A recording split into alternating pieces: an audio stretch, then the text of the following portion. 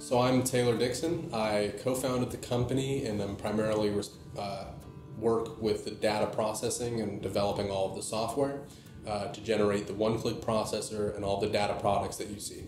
And I'm Konrad Kern. I come to this with 35 plus years of remote sensing background.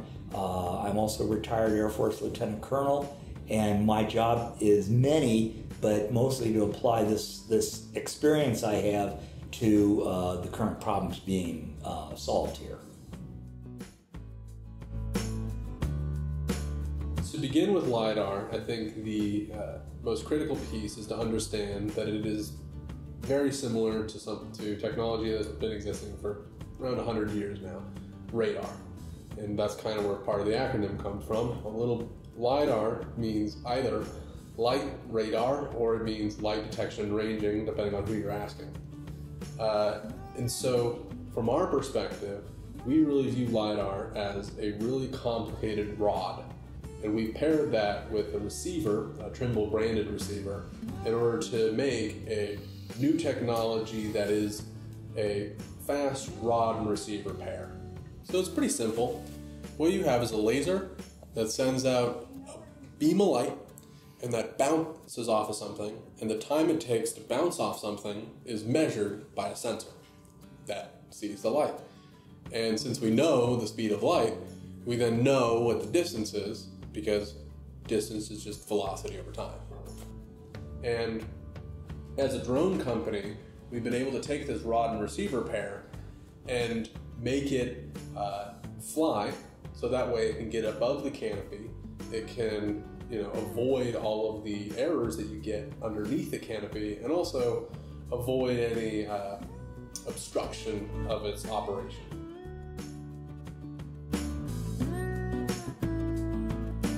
Most people are familiar with what I call an angle imaging system. This is how you perceive things with your eye. You can tell that he's over there and she's over there because you perceive this angular separation between these two. And this is how most cameras work, how our eyes work, etc.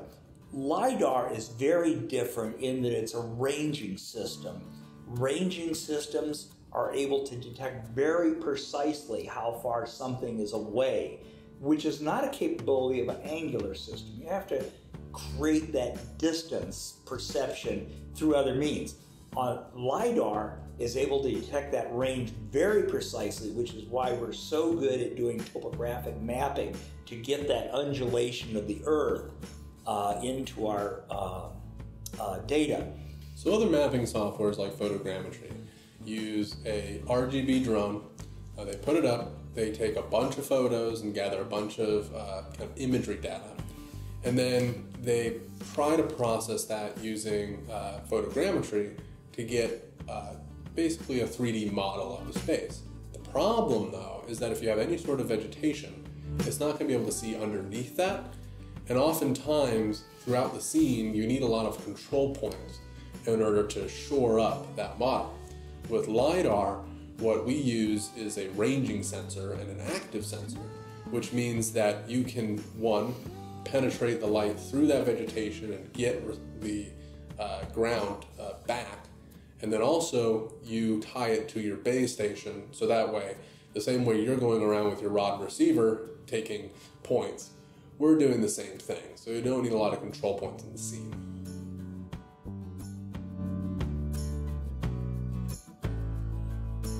The finished process, we give you 3 files. We give you what we call every tree, branch, and leaf, which has everything in the scene that you've collected. We give you the 1-foot rasterized ground points, which we've taken out all of the vegetation. We've rasterized it to 1 foot, which allows for basically the highest density of topography that you can generate. And then we give you a subsample based off of your selection so that you can easier import it into different softwares like Civil 3D or Carlson, or if you have older softwares that you're utilizing your workflow that handles a 25-foot grid that you'd normally collect. Yeah, it's real easy with LiDAR because we are pumping out hundreds of thousands of pulses to overcome the processors. I mean, it's simply too much data. But the law of averages saves you here and gives you a much better look at what the ground is. I think it's going to be important that there's a number of pieces that for you, will be underneath the hood that might help explain how this goes. I think the first slide we'd like to show you is a point cloud that includes everything, and we've colored this by height. Remember that LiDAR, because it's a ranging system, has no color inherent in itself, so we've imposed a pseudo color on it. And as you can see in this scene, you're seeing all the trees, all the outbuildings, all the outcroppings. Generally, we can see anything that rises above the terrain by a couple inches. And then we take all of that scene and we filter out the vegetation. And so this is what it looks like with the one rasterized grid, to where now you can see just the topographies. You can see how the earth is changing as compared to how the trees that overlay the earth are.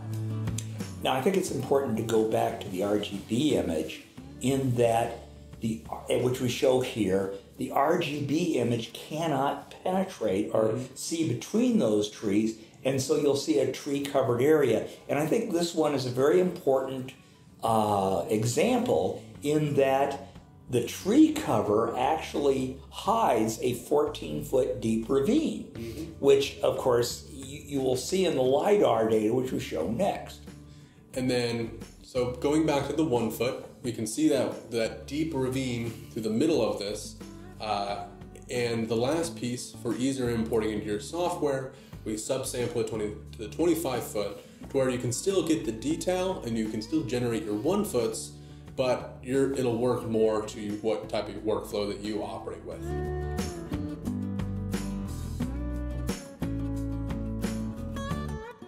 So today, we are primarily targeting a surveyor who does a lot of 1 foot topography mapping.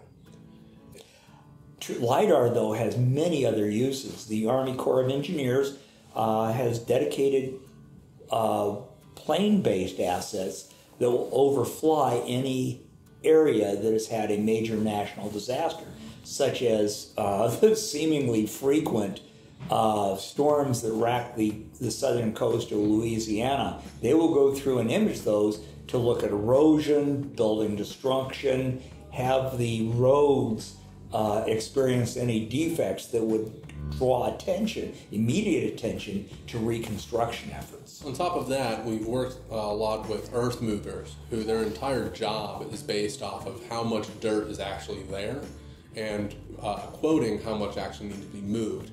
And so this is really good in those type of environments where you have a lot of detailed earth, and we want more detailed volumetrics than, say, a guy walking around and taking the edges, and just building out a couple of break lines.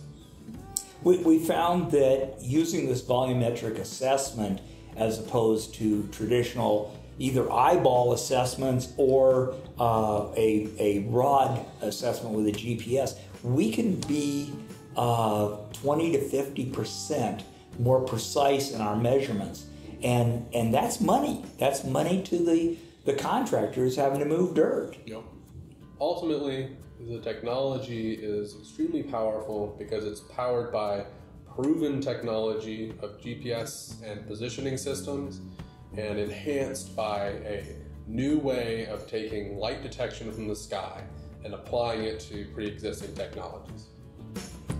So let me say thank you for your gracious attention. I hope this has been informative, and we look forward to hearing more from you.